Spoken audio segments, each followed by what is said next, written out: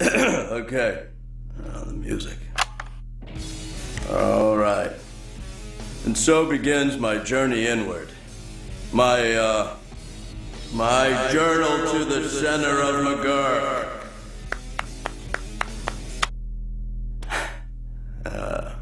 That was a waste of a rental. Happy New Year, film dorks. Anything big happening?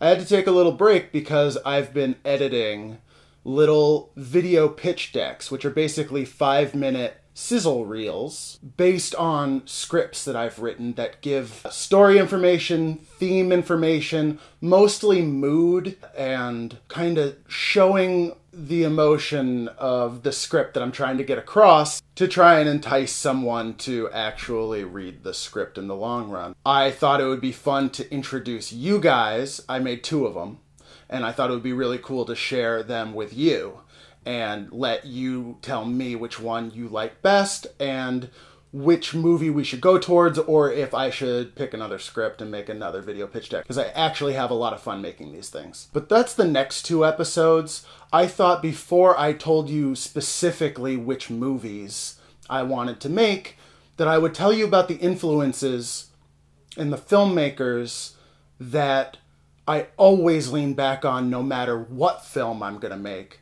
no matter what the project is.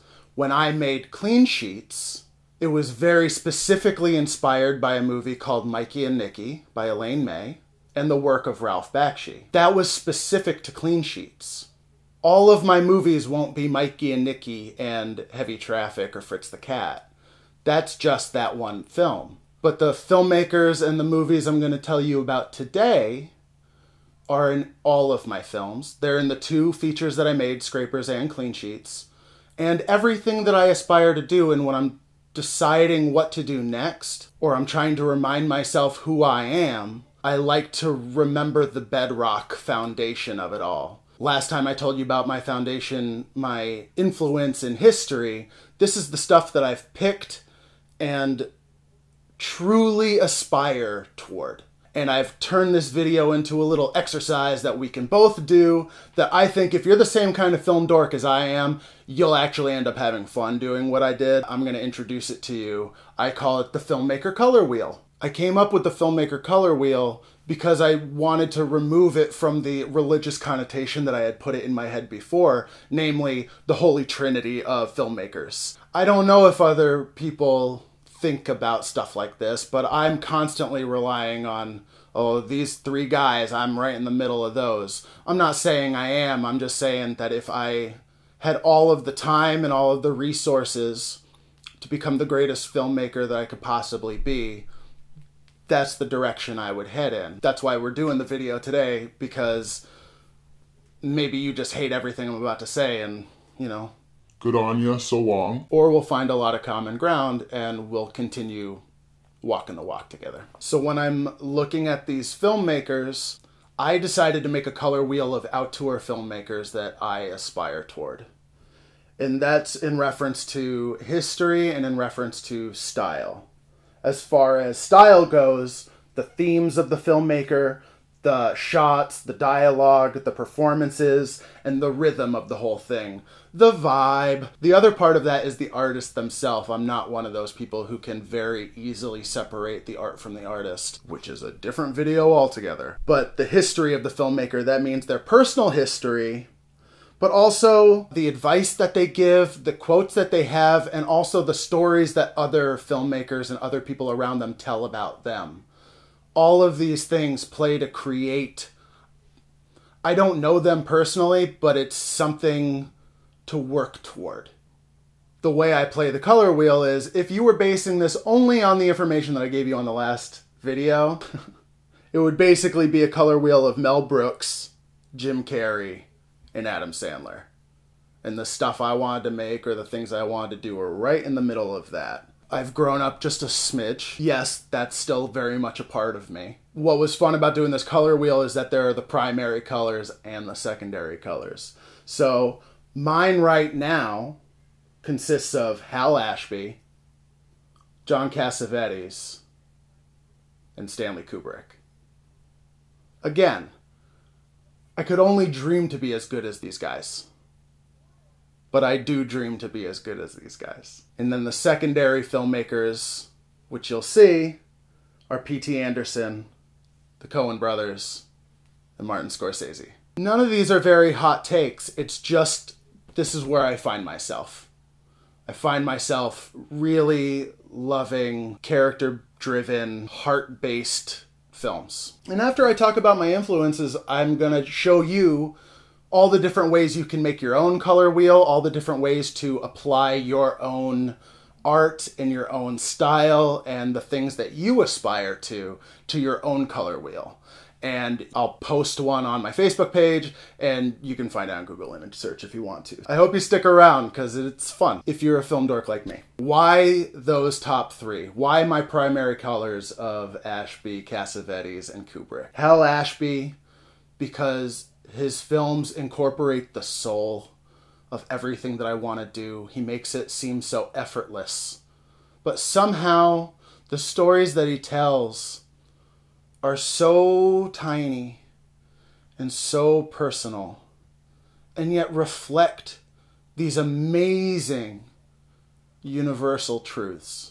And it's fun listening to other filmmakers talk about Harold and Maude because it's inspired so many filmmakers that we love, from Judd Apatow to Cameron Crowe to Wes Anderson. There's an ease to his work and an honesty and a softness to his prime work. If he gets under your skin, it's hard to shake how you can make a film that honest and seemingly truthful to the human emotional experience.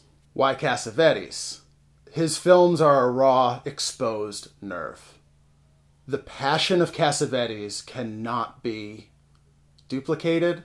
And what's funny is when I first met Dakota, who's the star of Scrapers and Clean Sheets, the reason why he told me he liked Cassavetes was the reason I just told you that I like Hal Ashby. And that was the night I asked him to play Hal in Scrapers. That's why he's named Hal. It's the seeming truth of it all. It's the honesty.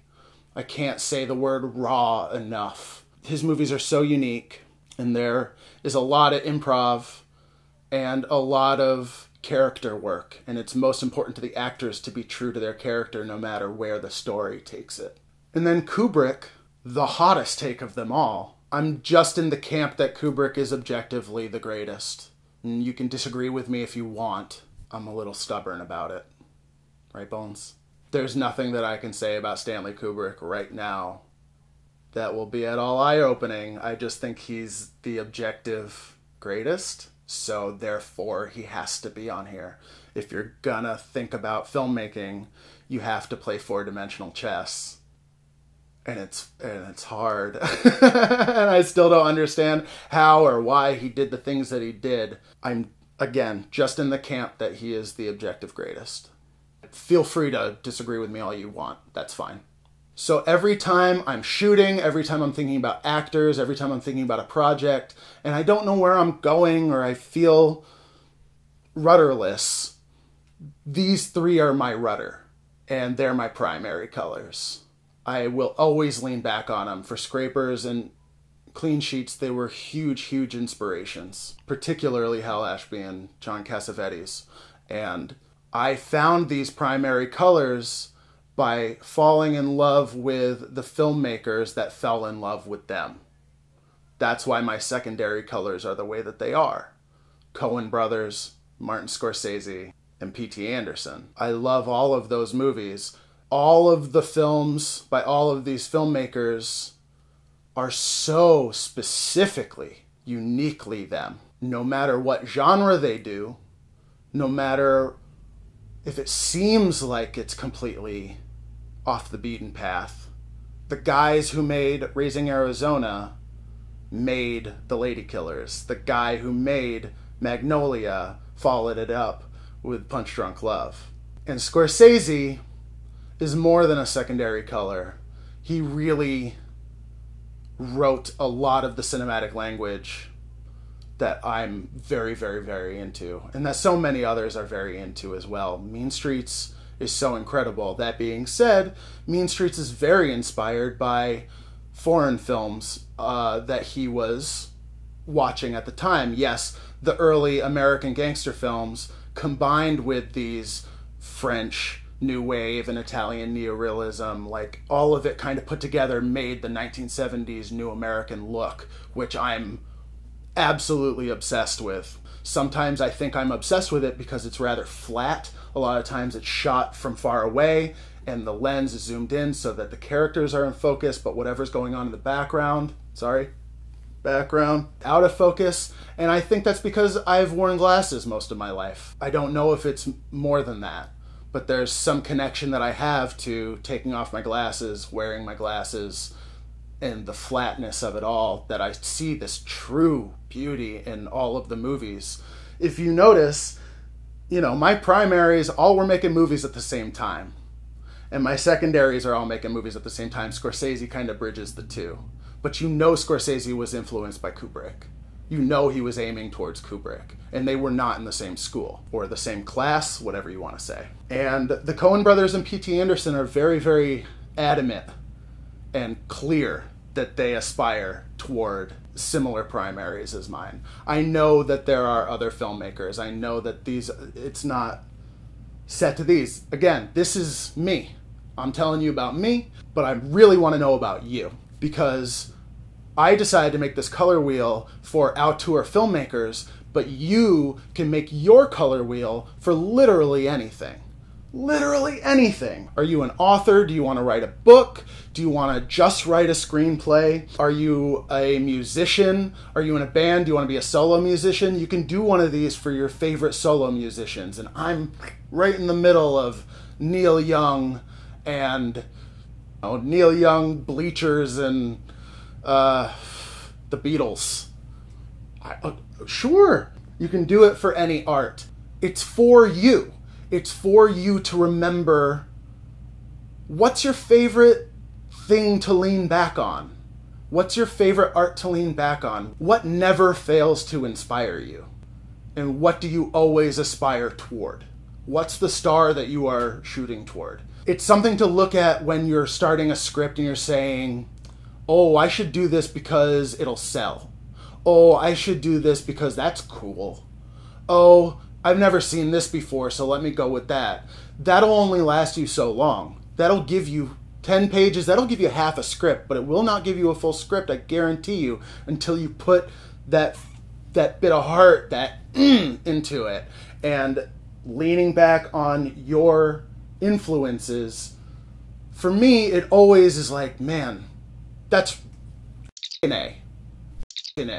You can do just directors, you can do just DPs, you can do just movies. So I made a bunch of different examples of different color wheels that don't necessarily reflect me, but might reflect some people that I know. If you see yourself in any of these, cool. I'm shouting you out. I am not roasting, I promise you. So it can go as specific and as artsy as you want, to as huge and basic as you want. So I made one that's, oh, here's Tarkovsky mixed with Bergman mixed with Akira Kurosawa. Enjoy your heady-ass 5-hour movie. Puts you in a spot, doesn't it? I don't know who your secondaries would be. But you can go as huge as a franchise, right? Star Wars mixed with Marvel mixed with Harry Potter. And I actually did some of the work with that. The secondaries seem to be like Steven Spielberg and Ghostbusters and Steven Spielberg again. I made one for Bones. She will probably make a much more specific one, but I thought this would be fun because it mixes movies with studios with directors. You can mix it up, match, and do all of it. So this is my one that was inspired by Bones, which is Princess Bride, Studio Ghibli, and Tim Burton. And then I realized that right in the center of that is Stardust, which is a great film, and Bones will like that. I know I have horror fans, so it would be really fun. I know so many people that a Wes Craven, Sam Raimi, John Carpenter primary color is like huge. And then your secondaries can be their movies or their influences. You can take it in any direction that you want. There are no rules to it. It's just about looking at something and seeing your aspirations and inspirations reflected right back at you. And I think it was fun. It was a lot of fun for me to come up with mine. I've been trying to figure out a way to make this video to tell you about my influences so that now we can move forward and I can tell you about Vermonter, and I can tell you about The Pug and the scripts that I really want to make. And if you want to help me make them, you can join my Patreon and become an associate producer, and we'll discover the joys of Patreon together. And I think that's all I got. Go to my Facebook page, join. There's going to be a color wheel right there that you can steal. Write everything down in the comments. Tell me your primaries, your secondaries. Tell me what you like. Share your experiences with me. Tell me if this is a very, very silly thing. Shout outs to Dave McNair. Love you.